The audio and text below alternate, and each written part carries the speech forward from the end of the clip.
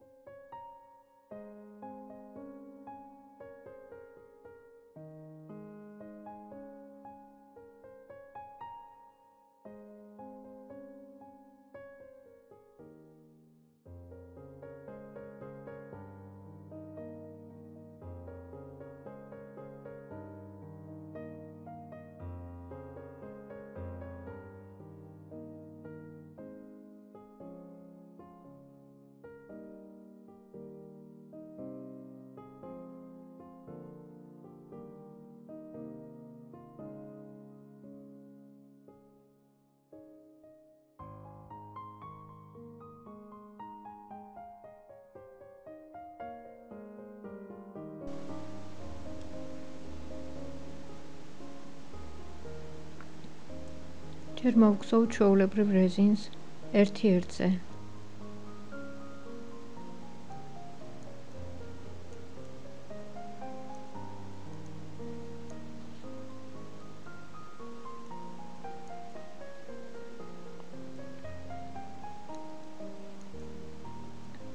ამ რეზინს მოვქსოვ რამდენიმე რიგს.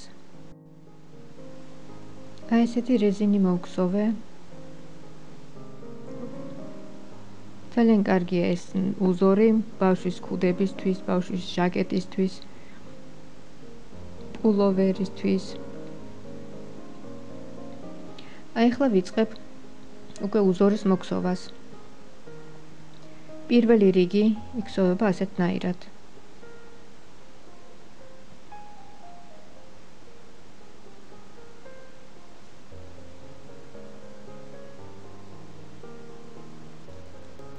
პირველ რიგს მოვქსოვთ წაღმართლებით.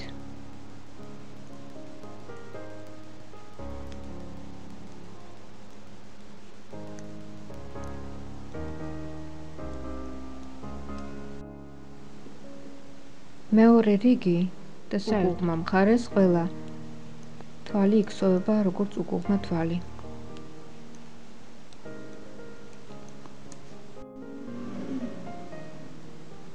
მოვქსოვი უკუღმა მხარე, ყველა უკუღმა თვლებით. გადმოვატრიალოთ. აი ეს არის წაღმა მხარე. პირველი თვალი გადავიტანოთ მარჯვენა ჩხირზე. მეორე თვალს ვქსოვ როგორც წაღმა თვალს. შემდეგ გადმოვიტანოთ ძაფი ჩვენ მხარეს და სამ თვალს გადავიტან მარჯვენა ჩხირზე, ისე რომ არ მოვქსოვ. 1, 2 და 3. ძაფი არის ჩვენკენ. ეხლა გადავიტან ძაფს უკან და ვქსოვ შემდეგ თვალს როგორც წაღმა.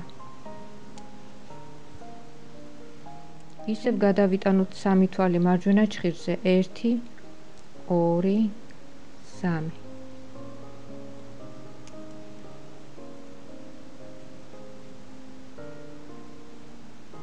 1, 2, 3.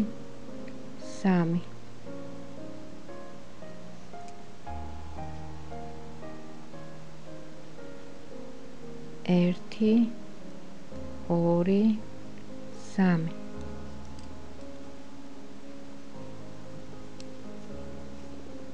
1, 2, 3 და ასე რიგის ბოლომდე. აი ესე გამოიყურება მესამე რიგი. შემოვატრიალოთ უკუღმა მხარეს რა თქმა უნდა, ყველა თვალს ვქსოვ, როგორც უკუღმა, როგორც ვთქვი. ესე იგი, მეორე რიგი და მეოთხე რიგი, ყველა ლუწი რიგი უნდა მოიქსოვოს უკუღმა თვლებით.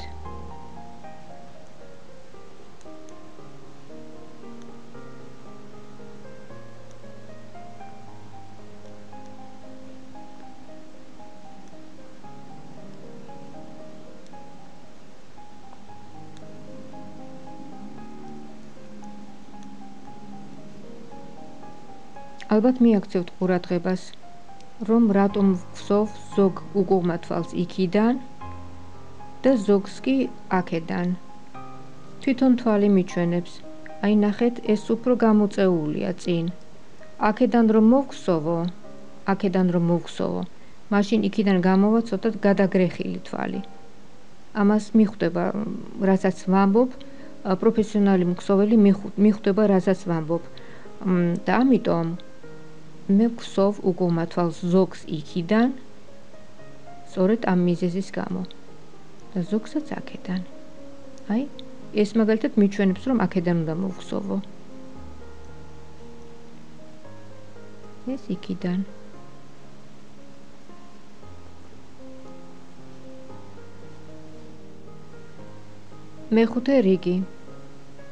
მეხუთე რიგი იქსოვება ასე. პირველ თვალს გადავიტანთ, ისე რომ არ მოვხსოვთ. წაღმა თვალი. შემდეგ გადმოვიტანოთ ძაფი აქეთ. სამი თვალი გადავიტანოთ ჭხირზე, ისე რომ არ მოვხსოვთ.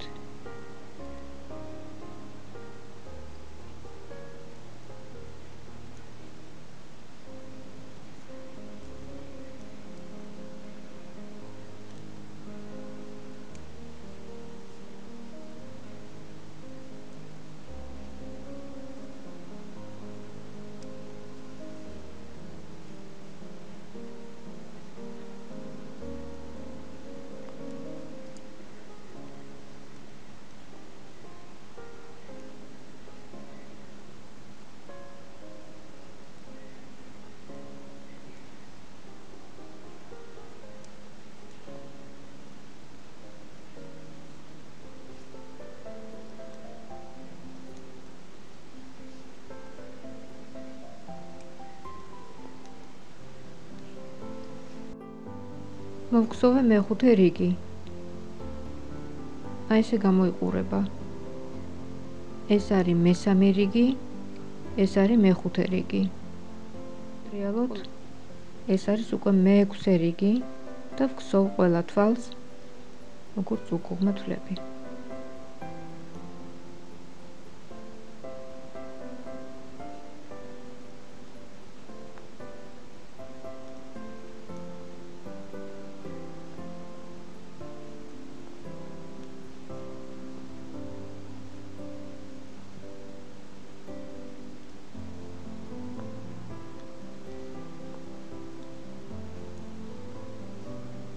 ასე ვხსოვ რიგის ბოლომდე.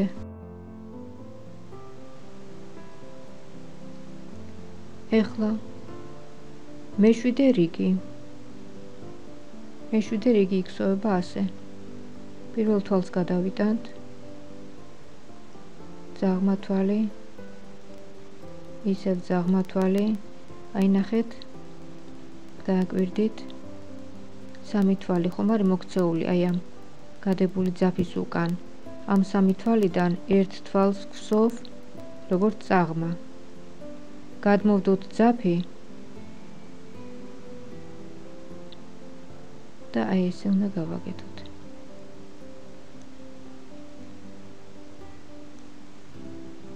პირიქით ეს უნდა მოვხსოვოთ. ამას გადავიტან და ეს უნდა მოვხსოვო. აი ეს.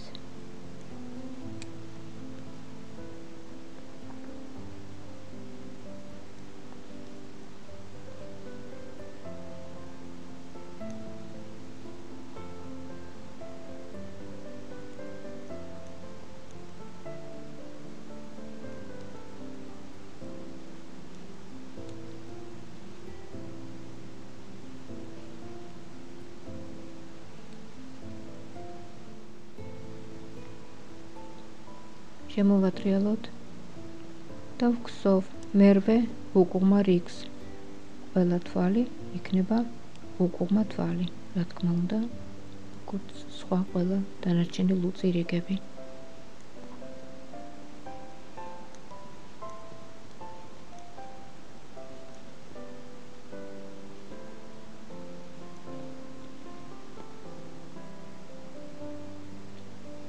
მოქსოვი უკუღმა რიგი გადმოვატრიალე და ეხლა უნდა მოვხსოვოთ მე-9 რიგი. მე-9 რიგი იქსოვება ასეთნაირად. მიყურეთ. პირველ თვალს გადავიტან. წაღმა თვალი. წაღმა თვალი მოიქსოვოს და წამოვიღებ ჭირს და აი შემყავს აი ამ სამ გადადებულ ძაფში, შემდეგ შემყავს აი ამ წაღმა თვალში და გამომყავს ძაფი. ჯერ წაღმა თვალი გადავიტან და შემდეგ აი ამ ძაფს გამოვიტან აი ამ გადადებულ თვლებში, გადადებულ ძაფებში, აი ესე. კიდევ აგიხსნით, კიდევ გაჩვენებთ ესე.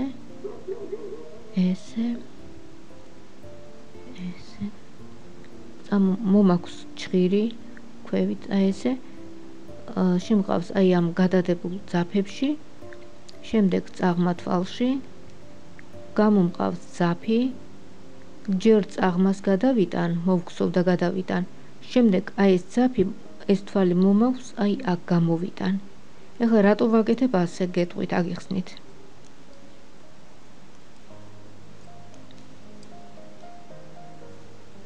შეიძლება იფიქროთ, რომ რატომ არ აკეთებს ასე, რატომ არ ქსოვს, ბარემ აქედანვე გამოიტანოს. საქმე იმაშია, რომ ასე ძნელია. დააკვირდით, აი, ესე რომ შემყავს ჭირი და აქაც ძნელია, აქაც გამოვიტანო და აი ნახეთ უშლის ნაქსოვი ხელს. ამიტომ ჯერ ამას ვქსოვ და შემდეგ წყნარად და დამშვიდებულად გამომყავს თვალი აი ამ ძაფებში. აი ესე ამომყავს. მიხვდით ხომ? აი ნახეთ. ესე, შემდეგ წაღმა თვალი.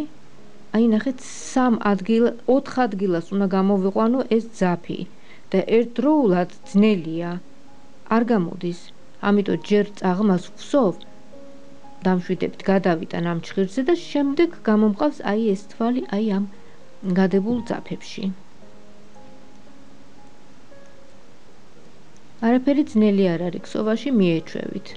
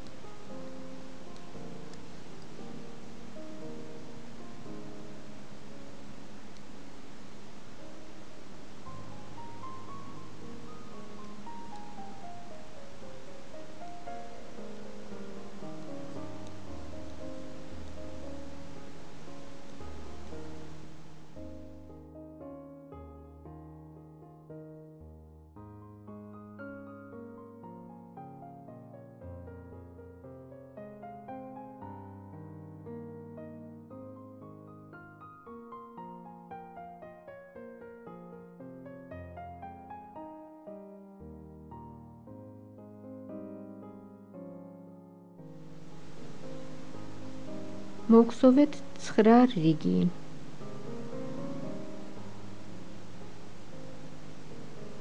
შემოვატრიალოთ მე-10 რიგს, ისევე როგორც სხვა დანარჩენ ლუწ რიგებს, ვხსოვთ უკუღმა თვლებით. მე-10 რიგი არის უკუღმა მხარე.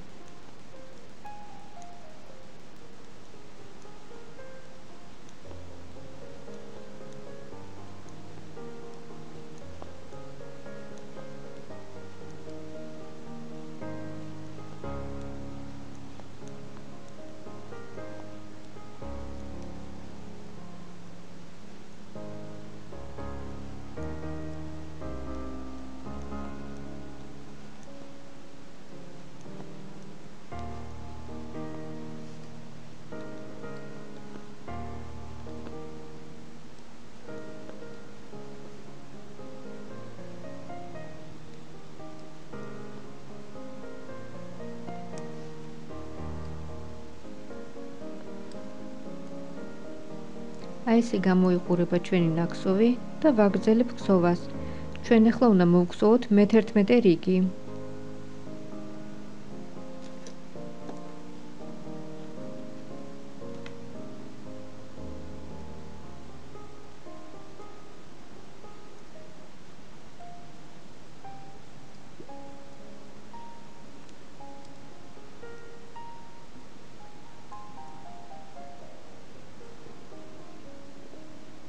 გადმოვდოთ ძაფი ჩვენკენ, გადავიტანოთ 3 თვალი მარჯვენა ჭღირზე, 3 და ძაფი გადავდოთ იქით. მოვქსოვოთ წაღმა თვალი, ესე. 3 წაღმა თვალი ისე რომ არ ვქსოვთ, ესე. და გადავიტანოთ ძაფი ისე.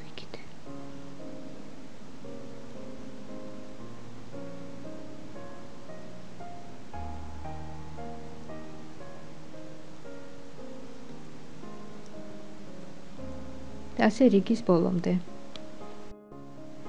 ეს არის მე-11 რიგი. შემოვატრიალოთ ნაქსოვი.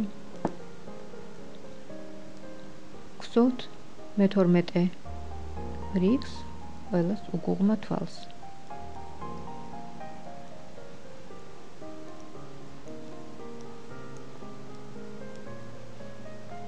ასე რიგის ბოლომდე. მოვქსოვე მე-12 რიგი. შემოვატრიალებ. ესეც წაღმა მხარე. ხო ვქსოვთ. ასეთნაირად. გადავიტანოთ პირველი თვალი.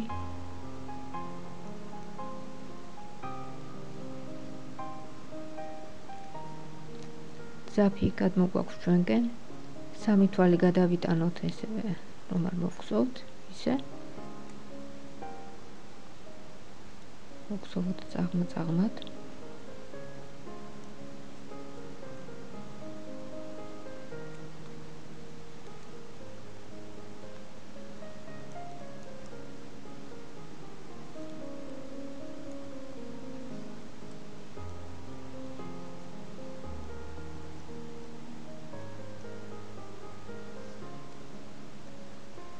ასე რიგის ბოლო.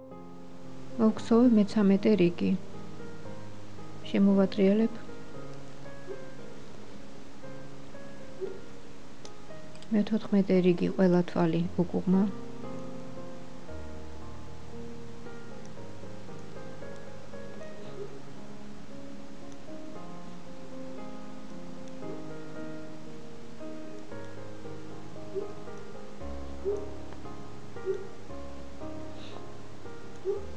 და ასე რიგის ბოლომდე.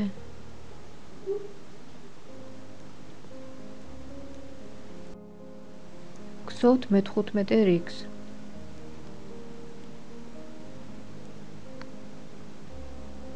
არაფერი განსხვავებული, უბრალოდ ვიმეორებთ ამ წინა სექციას, აი ამას.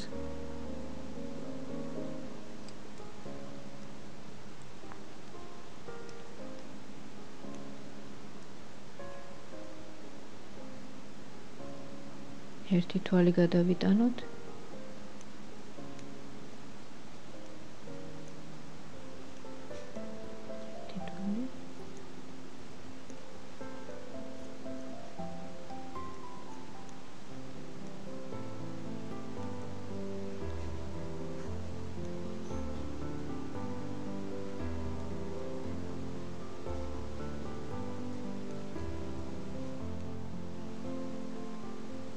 მე-16 რიგს ვხსოვთ უკუღმა თვლებით.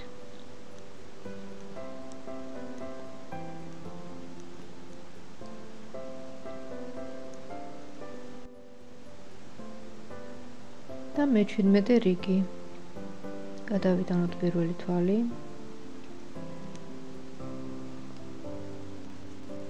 მივადექით აი ამ ფიგურებს.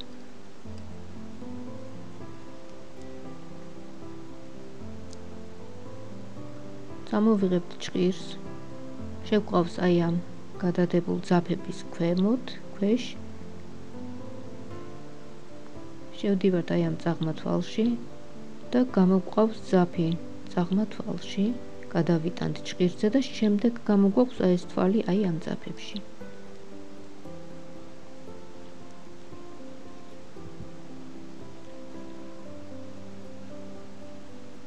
ვიმეორებ მოქმედებას აი ესე.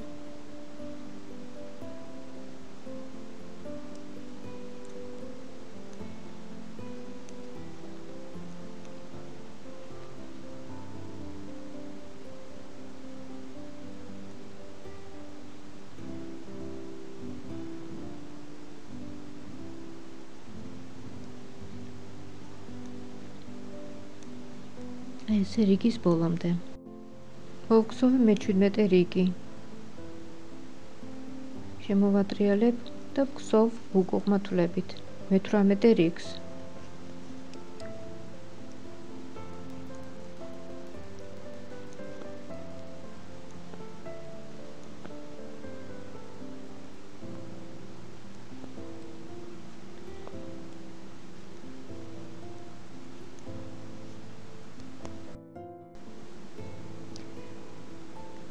ჩვენი ახალი უზორის ქსოვა დასასრულს უახლოვდება, უკვე ვქსოვ ბოლო რიგს.